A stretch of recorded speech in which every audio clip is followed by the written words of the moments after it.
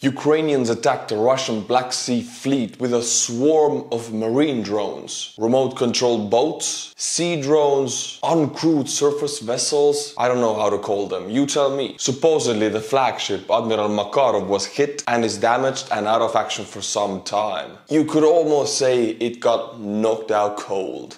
Let's watch the footage together. There is an actual footage of the attack. I'm not talking about CCTV from the drones. At the time they made these kamikaze attacks. So here we have a point of view of one of these drones driving straight into the Russian vessel. And it's shaking violently because the waves are big and it's a small boat. For it to explode, it needs to drive straight into it. And I feel like this is going to happen here.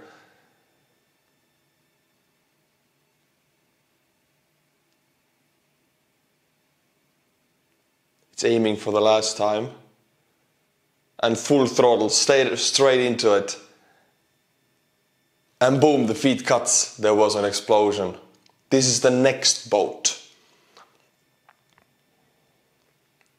Ooh, this is a Russian vessel driving straight to it. I think it would have a better chance ramming it from the side.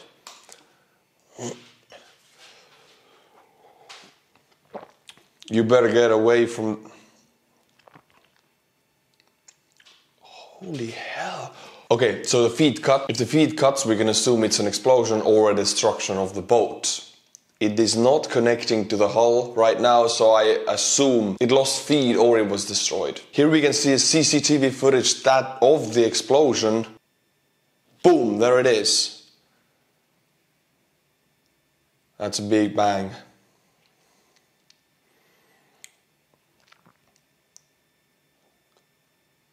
Now that's a third boat.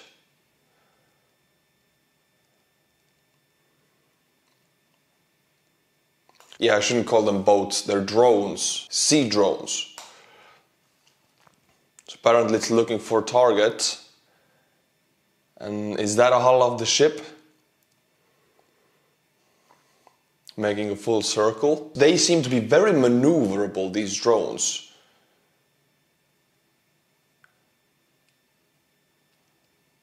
It's not really moving, it's searching for a target.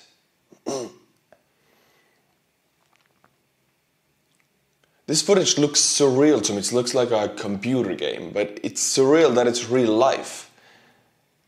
Where did Ukraine get these drones? That's the hull of the ship, alright.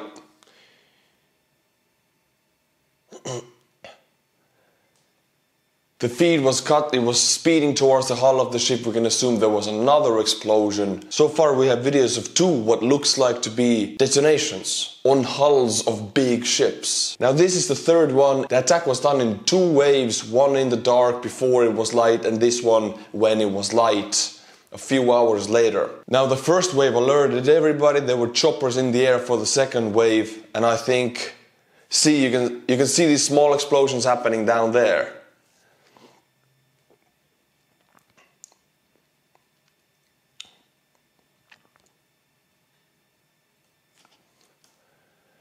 I would assume this is a Russian vessel firing on these drones because if these drones were to detonate, I think they would make a bigger boom.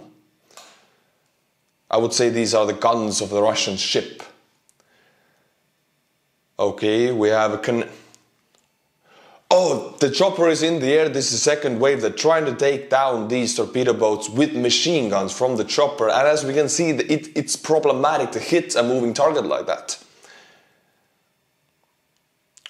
Boom! This is incredible. They're trying to just shoot it to pieces. Which leaves me to wonder, the entire Black Sea fleet is in Sevastopol and they are relying on machine guns on a chopper.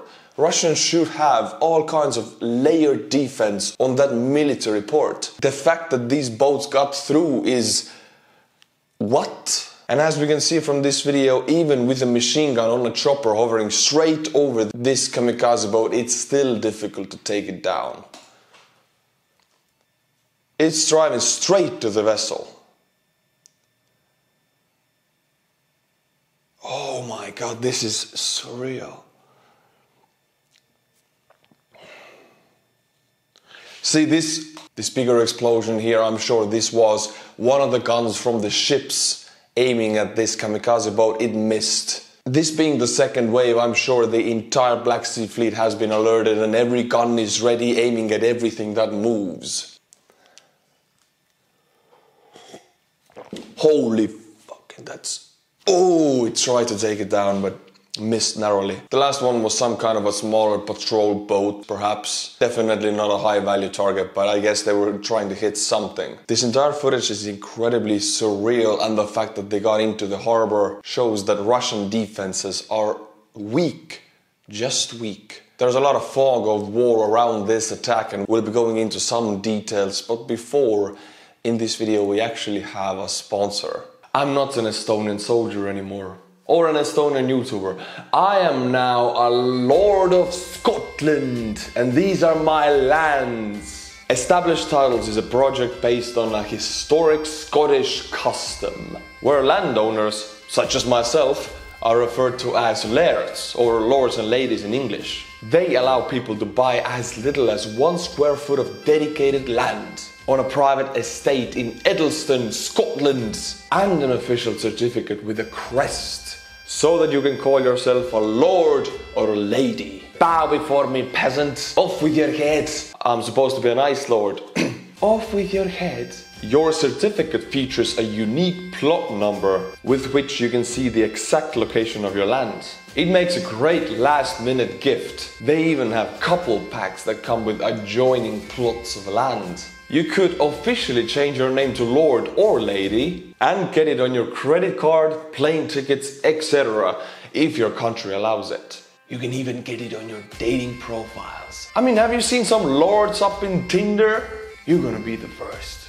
Established Titles is committed to planting a tree with every order. It is a fun, novel way to help preserve the picturesque woodlands and biodiversity of Scotland while supporting global afforestation efforts. Established Titles is actually running a massive sale right now. Plus, if you use the code Estonian69, yeah, I'm not kidding you, the code is Estonian69, you get an additional 10% off. Established Titles told me that the first 200 people purchasing a title pack using my link will effectively be next to my plot, within a few minutes of walking.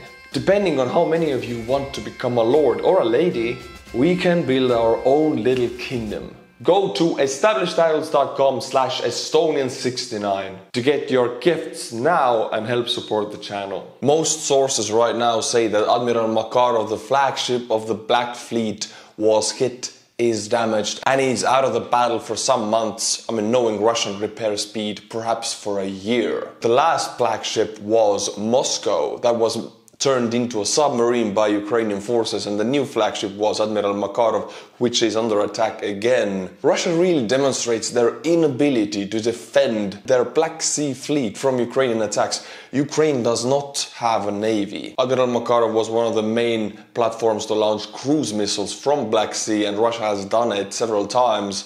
So taking this ship out of the battle saves Ukrainian lives directly. The Russian army official statement was that Russia destroyed all of the sea drones before they connected to the target, and the only ship that was damaged was a minesweeper. But according to most Ukrainian sources, up to 3 large vessels were damaged. Building ships and repairing ships is incredibly expensive and time-consuming.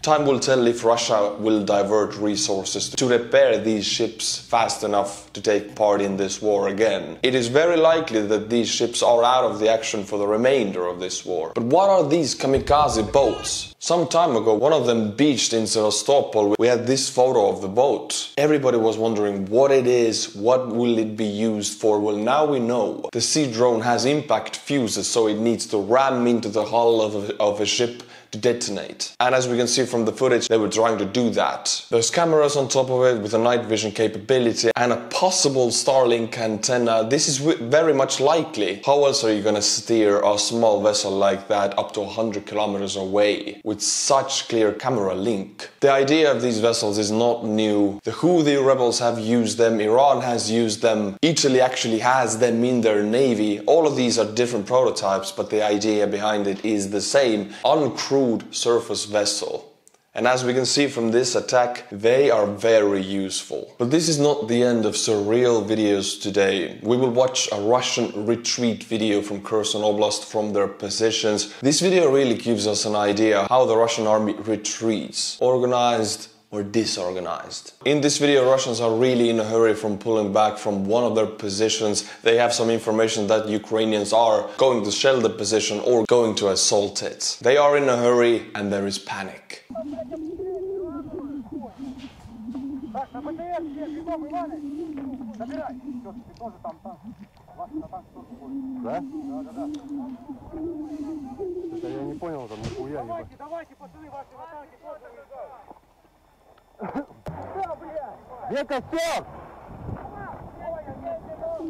As much as I understand, they're trying to gather all of the armor, all of the men and as much equipment as they can to full throttle out of that position.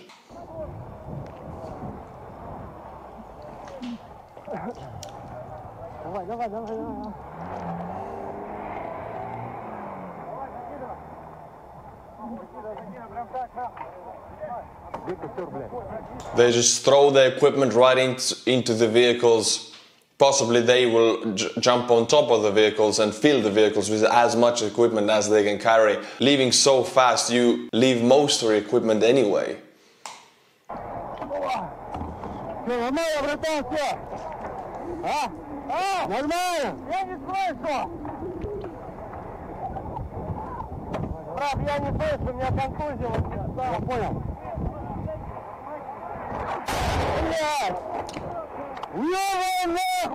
We're gonna assume this was a Ukrainian shell landing near them. They're running because they know this position will be shelled and it's here. It's happening now. They gotta get out of here. I think this explosion will trigger some panic.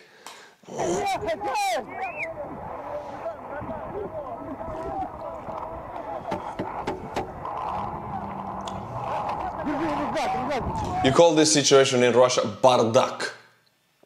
This is full bardak here.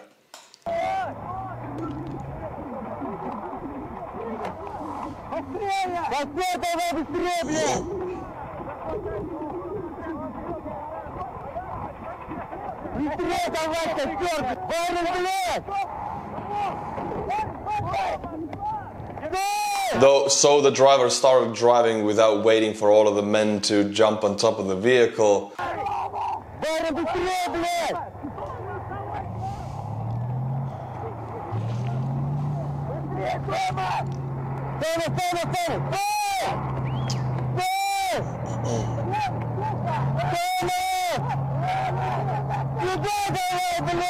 So Vanya ran back inside the bunker to bring something more. I guess he must have forgot his washing machine. Full throttle, out of here. BTRs have quite a high top speed and I'm guessing they're driving full top speed. This machine could not go any faster. And usually if you have two squads on top of the BTR, you're not supposed to drive this fast. On road or off road, it's just not safe. People will get hurt. The helmet flew off. Oh my god! Oh my god, he flew off the... Two squads of men flew off of the BTR at 70 kilometers per hour right now. Holy hell, I mean, if you fly off of a vehicle wearing heavy military gear at 70 kilometers per hour, there's not gonna be much left of your bones. This is another example of a Russian disorganized retreat, which is more like a panic or a rout. Ukrainian information operations have been very effective. If they make Russians panic, Russians destroy themselves, really. Ukrainians know this, so if they manage to convince the Russian troops in some positions that this position is going to be overrun or destroyed, Ukrainians don't need to do much. The Russian mind does the rest. Following the attacks to Sevastopol, Russia has blocked all access to Telegram across Russian Federation. Russian military bloggers had a huge following of Russian people from Russia. We're talking about millions of people. And after the Izium offensive, for the Russians' Izium failures, these military bloggers have really blamed the Kremlin for these bad decisions. And I want to be clear here, these military bloggers are blaming the Kremlin, but they're not on the Ukrainian side. They're on the Russian side.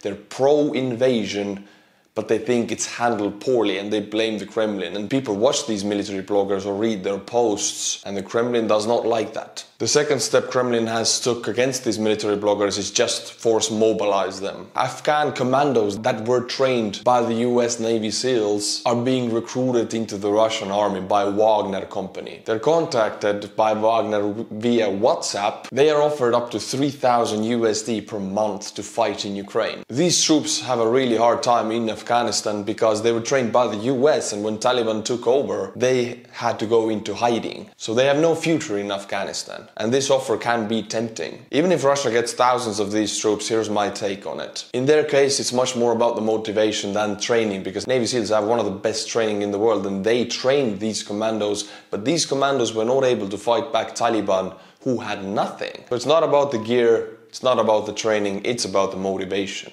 And they didn't have the motivation to fight on their own soil, in their own country. What motivation do they have to fight for Russia in Ukraine, especially keeping in mind that Russia is the country that invaded their home country in 1979, the Soviet Union. Also, they do not speak the language. There will be a language barrier with everyone around them in Ukraine, and they're not fit for the climate. Desert warfare is very different from warfare in Ukrainian Russian climate. I'm not saying these commandos cannot fight or they're not well trained. They probably are, but the language barrier and the climate difference, they are such big denominators that I don't think these troops can be an effective fighting force in Ukraine. I will end this video with a picture of Ukrainian losses. We don't talk about Ukrainian losses a lot, but I think it's time to talk about this subject. My friends, if you like what I do, then the Patreon link is in the description below, as well as the Knock 'em Out Cold merch. The first episode of the Estonian Soldier podcast is uploaded on the second channel, link is in the description below. Talk to Jake Bro in that podcast was a lot of fun. Go and subscribe to the channel to be notified about future podcasts. Until my next video, my friends, Slava Ukraini!